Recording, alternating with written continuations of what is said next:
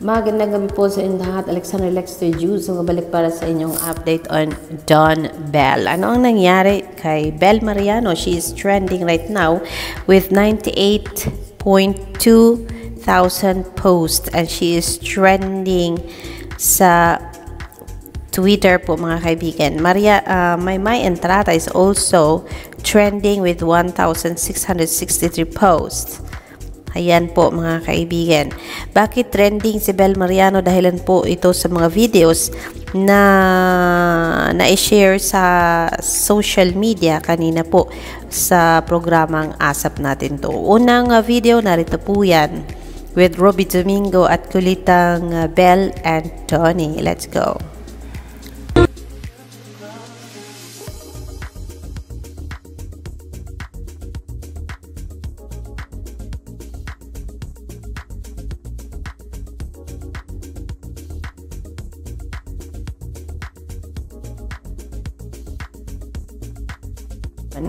Donny Pangilinan touching Belle Mariano's hair, and in return Belle Mariano did the same to Donny Pangilinan, pero ibibigay natin yan later, mga kaibigan. Let's watch the next video and here it is.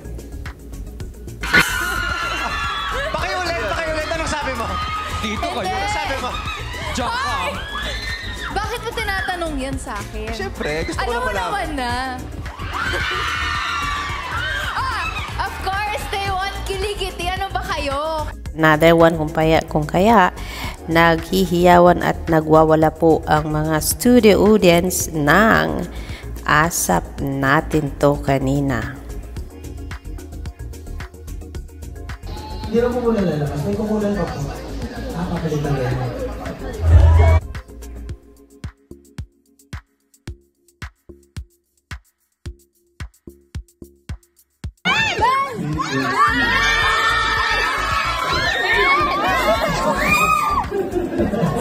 Si Jake Garcia. Gusto ko yung na-appreciate ka. Salamat, Jake. Oo naman.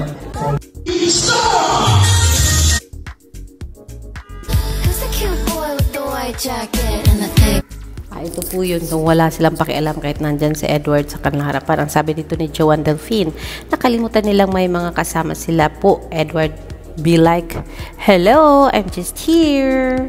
Diba? So, narito po ang video na yan with Belle and Donny having that a little tete talk about something na hindi natin marinig. But let's go watch this.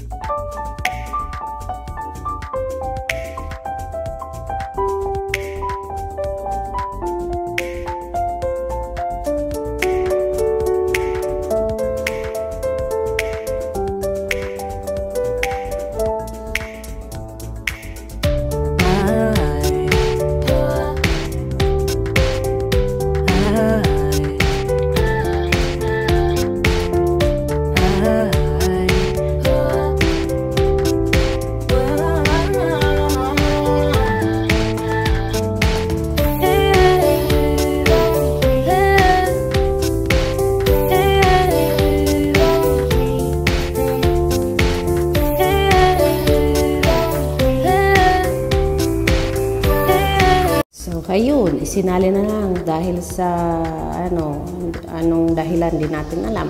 Naisali na ni Donny Pangilinan si Edward Barber sa kanilang chikahan ni Belle Mariano. Pero talagang ang sweet-sweet nila talaga, mga kaibigan. Clingy silang dalawa at napaka-sweet nilang dalawa to each other. Kung kaya nabubuking kahit na pilit nilang tinatago siguro. Pero dahil sa mga kunting clumsiness ay nasasabi nila ang di dapat nilang sabihin. Ganarn.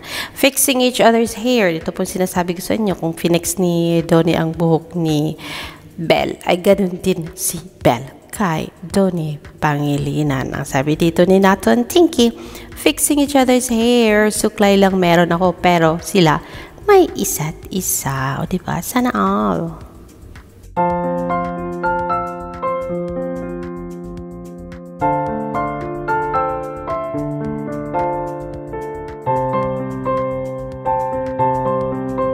So yes, ang alam ng marami dyan, and si Donny Pangilinan, hindi po basta-basta nagpapatouch ng hair yan. Pero ito, si Belle ay meron siyang lahat ng karapatan na galawin ang buhok ng isang Donny Pangilinan. O diba? Swerte mo, Belle.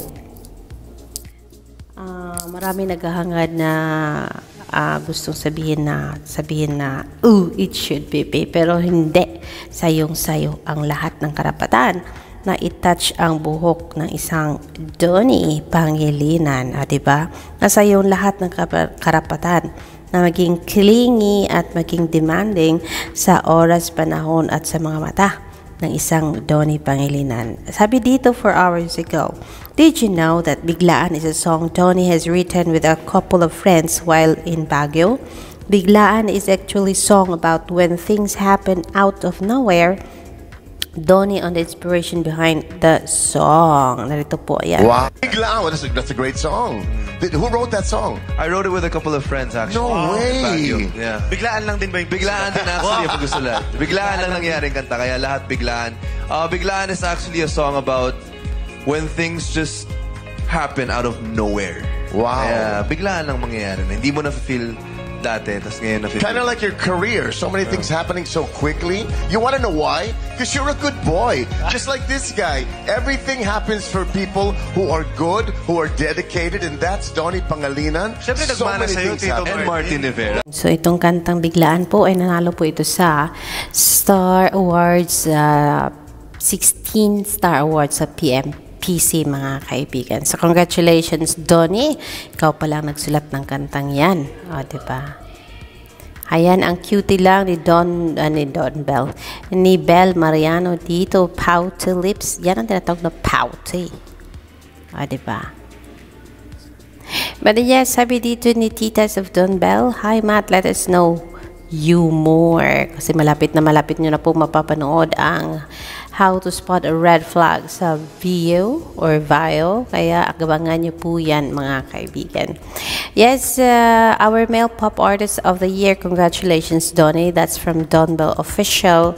And ayun, for sure natanggap na rin ng isang Donny Pangilinan and Belle Mariano ang kanilang mga Star Awards trophy, kasi natanggap na rin po ni Maymay Antrata ang kanyang tropeo kanina. Ayan. So yes, congratulations and congratulations back to back on Donny Pangilinan. And of course, our female pop artist of the year, congratulations to Belle Mariano. Ayan po, narito po siya. Siguro nag-perform din siya kanina sa Star Awards PMPC. Let's just wait until ilabas po ng ABS-CBN ang full video ng event na ito, kung saan iginawad po ang lahat ng mga tropeo sa mga deserving na mga nanalo ng PMPC Awards on its 16th awards night, diba? So yes, that is our latest update on Belle Mariano and Donny Pangilinan, and more videos coming your way po, of course, from ASAP kanina.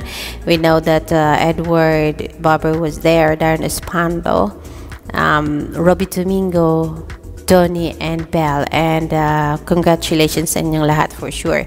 It's another glorious Sunday para sa inyong lahat, and of course dahilan sa ginampanan nyo ang trabaho nyo and nagampanan nyo naman, kasi nakita naman natin gaano kasaya ang studio audience habang kayo nagsispyal kanina. But then yes, yan po, I will see you later for more, of course. Dito lang yan sa ating channel na nagmamahal sa lahat ng mga taong minahal at nagmamahal kay Maymay, Edward, Belle, Donny, Robbie, Darren, Kim Chu, at sa lahat ng mga artistang sinusuportahan natin. This is Alexander Lex the Jules. Magandang gabi po sa inyong lahat. Okay.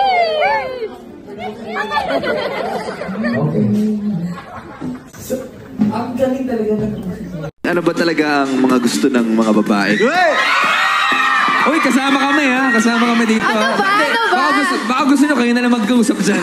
Ay! Dito tayo. Sige, ayaw na lang. Pakiulit. Anong sabi mo? Dito kayo. Anong sabi mo? Shock ka. Bakit mo tinatanong yan sa akin? Siyempre, gusto ko Alam na mo malaman. naman na.